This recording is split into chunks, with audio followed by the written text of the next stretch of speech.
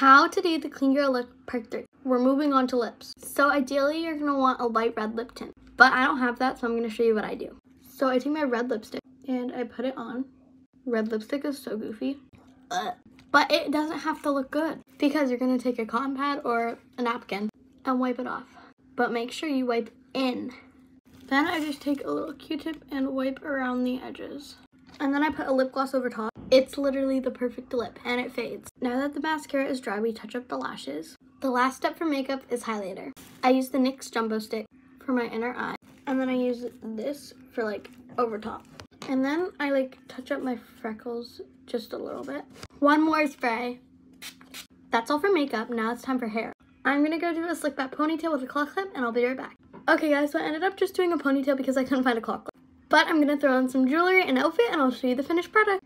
This is the finished product and that's how you do the clean girl makeup look. Thanks for watching.